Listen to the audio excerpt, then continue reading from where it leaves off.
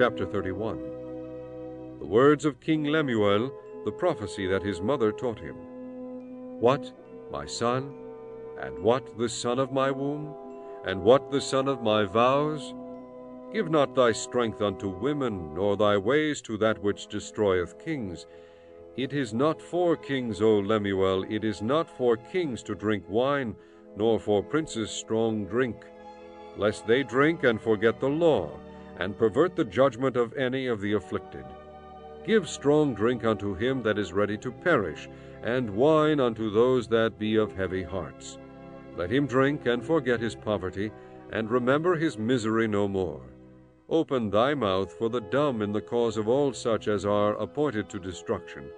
Open thy mouth, judge righteously, and plead the cause of the poor and needy. Who can find a virtuous woman? For her price is far above rubies. The heart of her husband doth safely trust in her, so that he shall have no need of spoil. She will do him good and not evil all the days of her life. She seeketh wool and flax, and worketh willingly with her hands. She is like the merchant's ships. She bringeth her food from afar. She riseth also while it is yet night, and giveth meat to her household, and a portion to her maidens. She considereth a field, and buyeth it. With the fruit of her hands she planteth a vineyard. She girdeth her loins with strength, and strengtheneth her arms. She perceiveth that her merchandise is good. Her candle goeth not out by night. She layeth her hands to the spindle, and her hands hold the distaff. She stretcheth out her hand to the poor, yea, she reacheth forth her hands to the needy. She is not afraid of the snow for her household, for all her household are clothed with scarlet. She maketh herself coverings of tapestry, her clothing is silk and purple.